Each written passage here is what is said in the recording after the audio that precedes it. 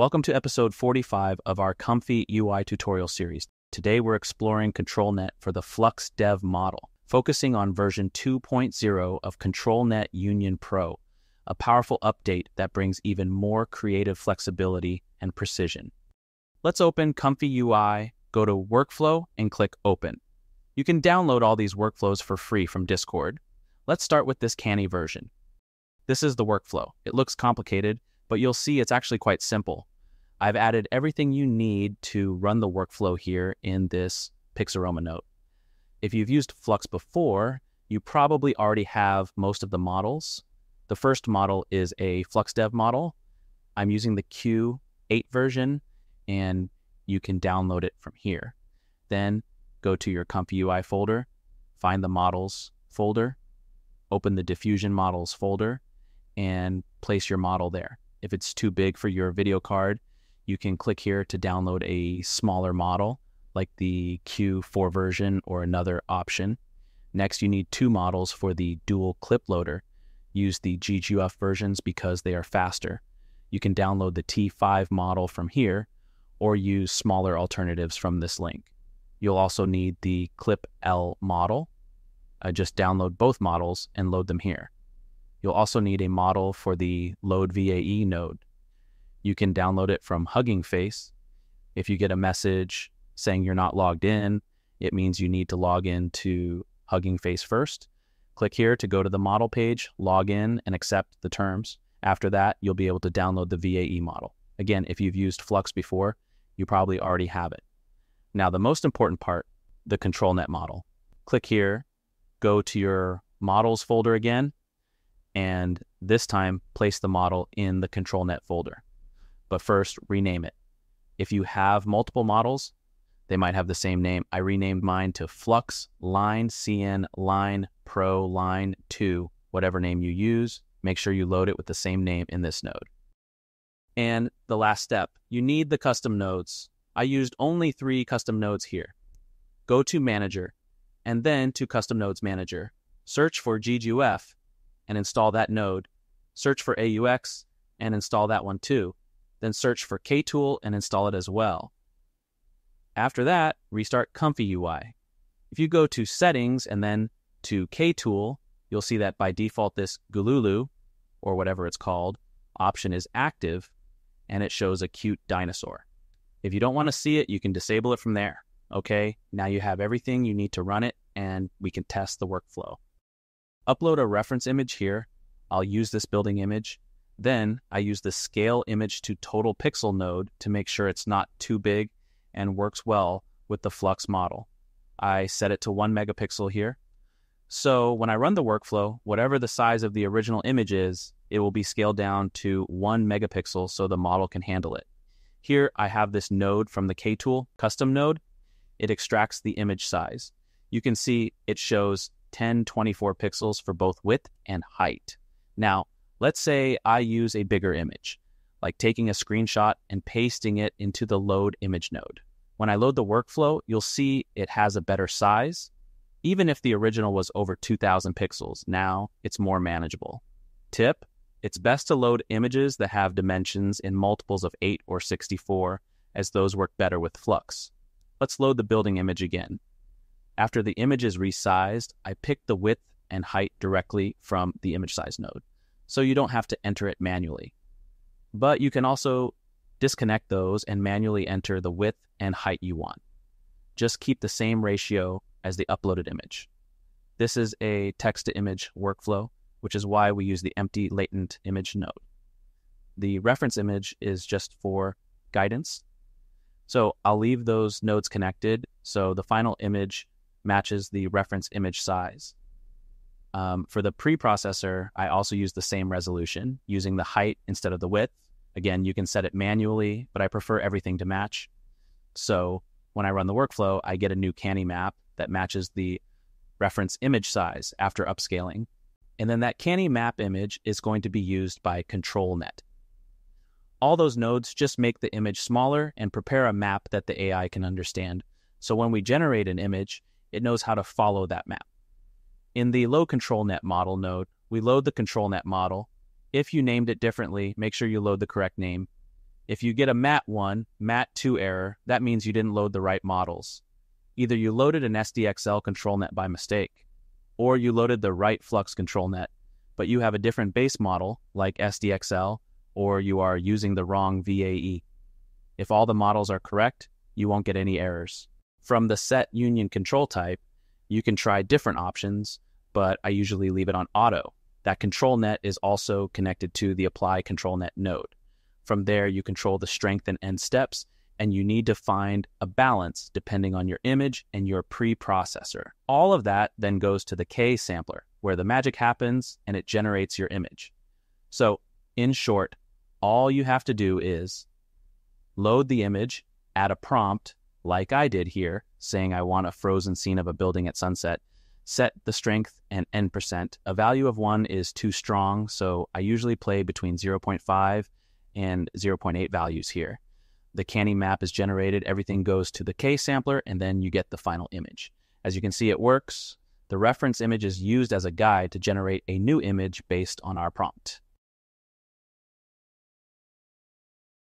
I'll change the seed to fixed so you can see how the settings influence the generated image. Now I'll set both the strength and end step to 1. If you add this node, you'll see it shows the default values here. But those values are usually too strong. Depending on the preprocessor you're using, the result can become too dark or look a bit ugly. So if I change the strength to 0.9, it already starts to look better because we give the model more freedom. If I go down to 0.8, it has even more flexibility. The same goes for end percent. This controls how long ControlNet influences the generation.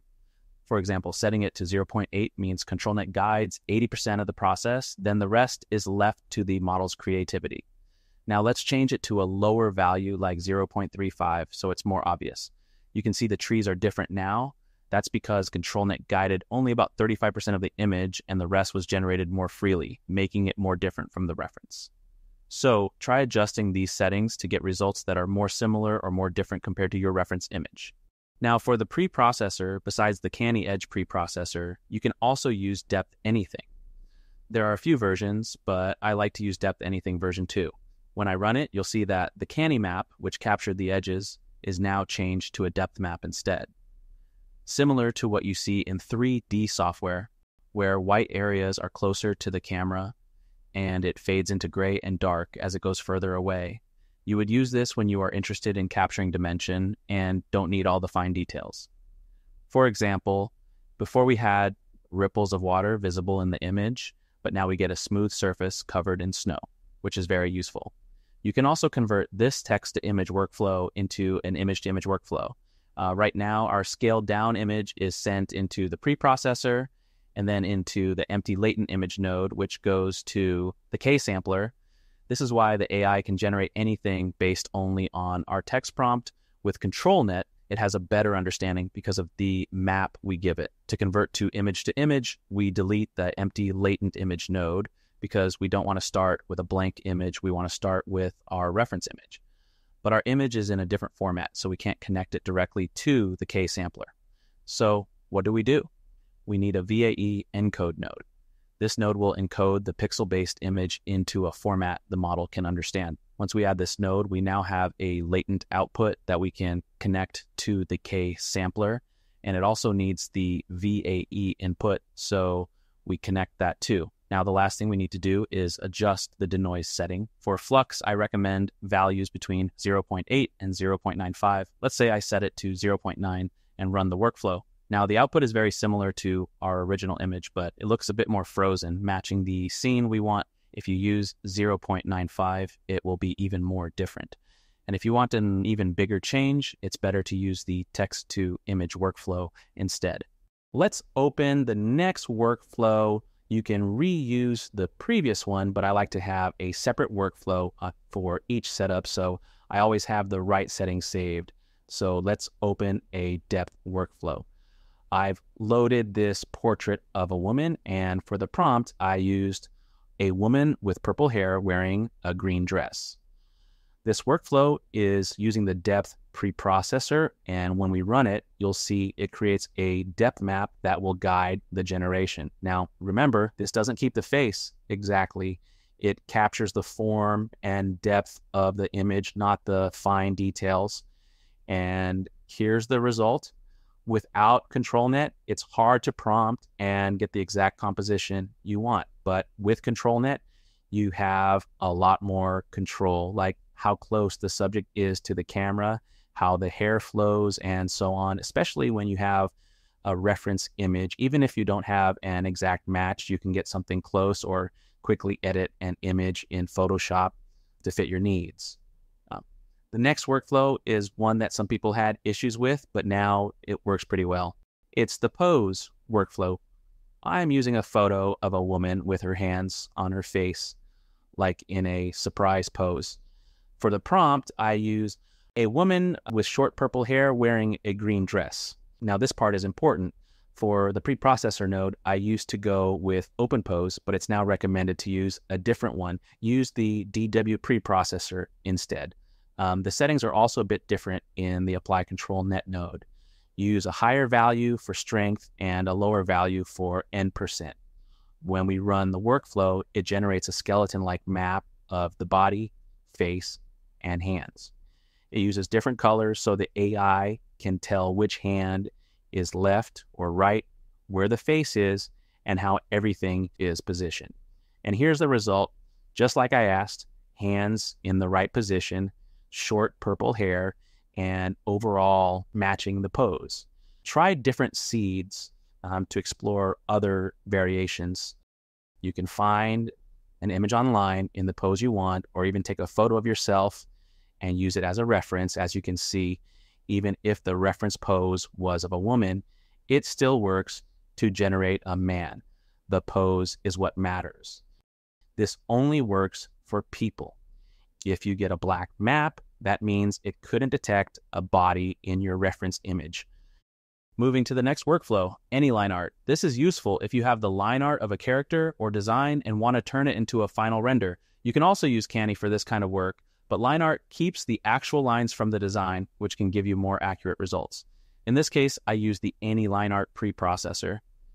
There are other options too, like manga and anime, but let's stick with this one for now.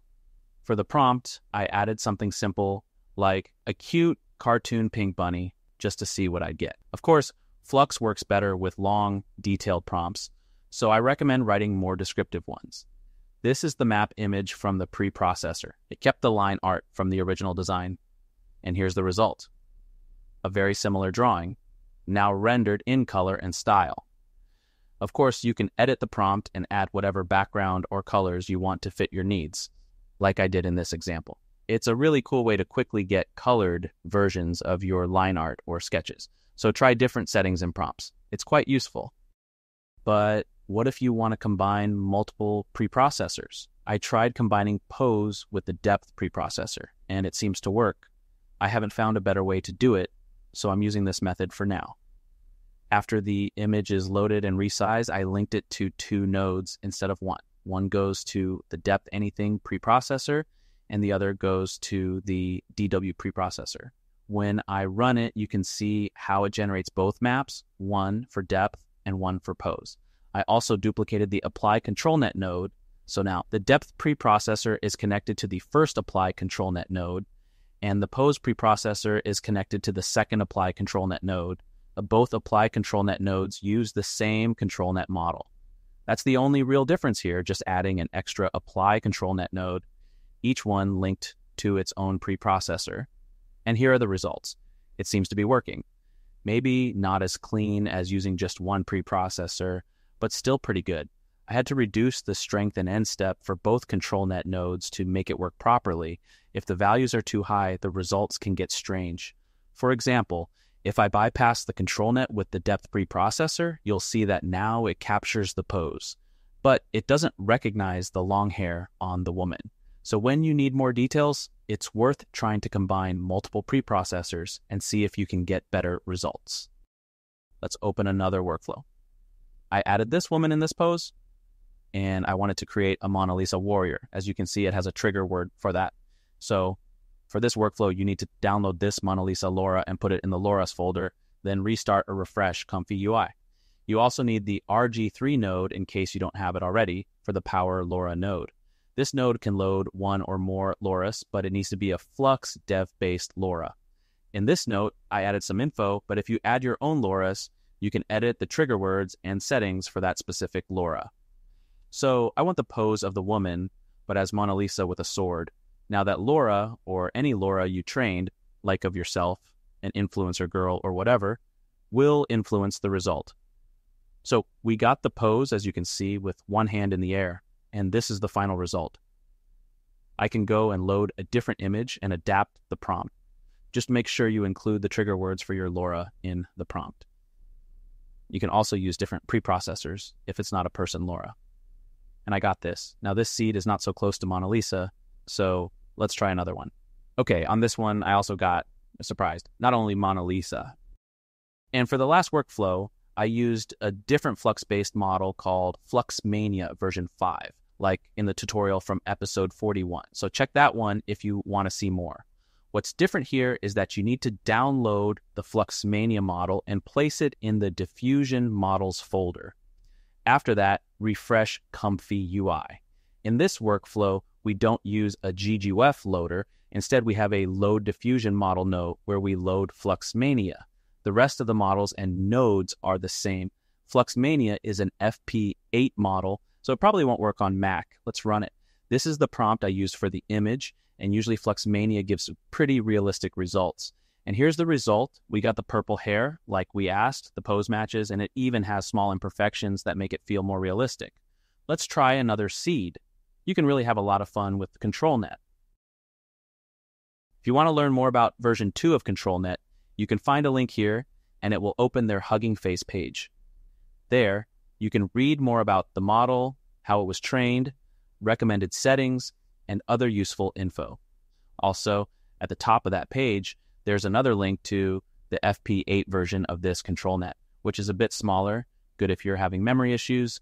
Just download the model and give it a name that makes sense so it's easier to find later. The workflows are available for free on Discord. Just go to the Pixaroma Workflows channel. They're organized by episode. For example, today's episode is 45. So you click here, and I'll add the workflows once the video is ready, just like I did for other episodes. You can scroll up or down to find all the info you need. The workflows look like this. It's a JSON file that you download and drag into ComfyUI. If you go to any channel and type a hash symbol and then write Pixaroma, you'll see Pixaroma workflows there. You can select it, press enter, and it will create a link. Or you can go to any episode like this. Just type hash episode followed by the episode number, then click on that number and press enter. Now you can click that message to jump straight to that episode. Here are some ideas you can try. Take a photo of yourself and use it with the pose preprocessor, or it can be just a photo of your hand, like I did here. Then I use the depth preprocessor to create an old rusty hand that looks interesting, or maybe like a lost stone hand in the jungle. Here I tried something like a Venom-style hand, but it just looked dirty. Then I took a photo of some bananas and used the Canny preprocessor. I got this futuristic scene from it, but if you lower the strength and end steps, it gives the AI more freedom, and I ended up creating something like a dinosaur head from it. Here again, I use random objects. I just needed the shapes for composition. And I got this interesting scene, which looks like it's from a video game. And this one is also pretty interesting. I just gave the initial image to ChatGPT and asked for prompts based on what I had in mind. Here I added my logo and then used the Canny Edge preprocessor, and I created all kinds of interesting images from it. And that pretty much covers what I had in mind for today. If you found something useful, leave a like and a comment. It really helps with the YouTube algorithm. Thank you to everyone who joined the YouTube membership. Your support means a lot. Big thanks to the Legends, the top level members. By the way, Legends have access to the Secret Legends channel on Discord in case you didn't know. Just make sure your Discord is connected to your YouTube account to get the Legends role. Thanks for watching, have a great day, and see you on Discord.